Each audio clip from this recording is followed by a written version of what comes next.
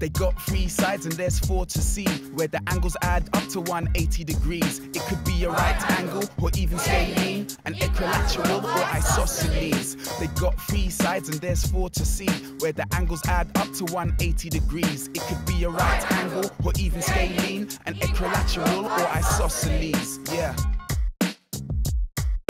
There's one right angle while the other 2 vary, but add them together and you always get 90. In most situations these angles are different, with no line of symmetry to fold the shape evenly. But if the other 2 angles are the same, there's a single line of symmetry and there's another name, isosceles. A square with diagonals carved, but in most situations a rectangle is halved. Now this may be the most complex to take in. It's like half a fish and it's called a scalene, framed by a different length on each side. The angles are also all different inside, and if you try and fold it or a mirror's applied, there's no line of symmetry for you to find. And that's the same case when it comes to rotation. There's only one way it can fit its location.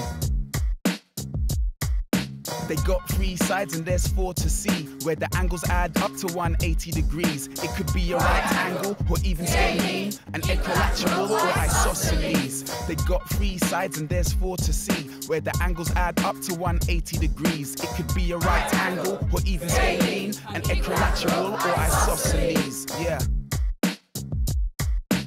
Now this shape is the most unnatural, perfectly formed, it's an equilateral. 3 equal angles of 60 degrees and 3 lines of symmetry to fold with ease. Now try and rotate it about its center. There's 3 different ways for the shape to enter, so it doesn't only have symmetry in reflection, there's also symmetry in 3 orders of rotation. You ain't heard of this one, then never fear, it's the one you could get if you divide a square. Isosceles, yeah, and I gotta be clear, you can find these types of triangles everywhere.